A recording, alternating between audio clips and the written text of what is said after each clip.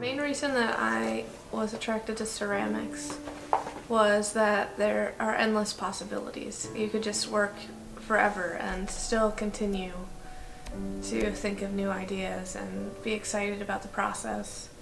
And I feel like that really captivated me into the medium.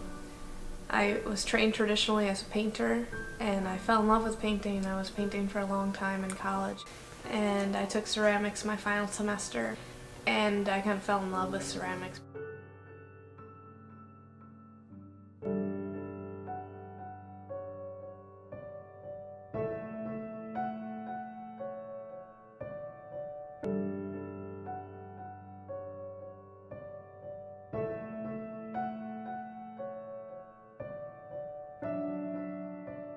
That is what's really interesting about clay, is that it's this permanent thing, yet it can capture this ephemeral idea of nature, and I think that's so beautiful to me.